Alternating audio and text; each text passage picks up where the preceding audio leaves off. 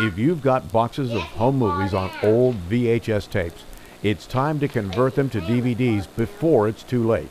Drop your videotapes at Printing Plus, 2069 McCulloch Boulevard, Lake Havasu City. A birthday party for the founder of Lake Havasu City.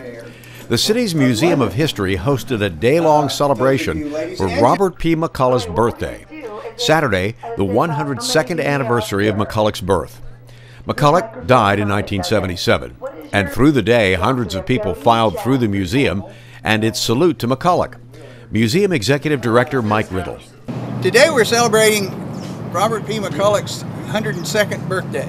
Had he lived, it's kind of a mission that we started out with in doing this last year to inform our community who he was, because aside from a street name and the pigeon target down there on the bridge, nobody knows who he is much, except for the bridge.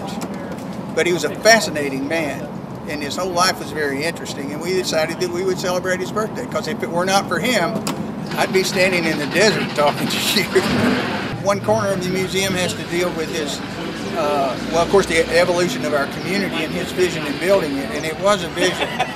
It began with a place to build his outboard motors, and then became another of the grand communities that he built, and therefore created businesses and brought businesses here so his community would grow. Mike is standing in front of McCulloch's other pet projects, the gyrocopter. Now, if you've never visited the museum is open Tuesday through Saturday from 1 to 4.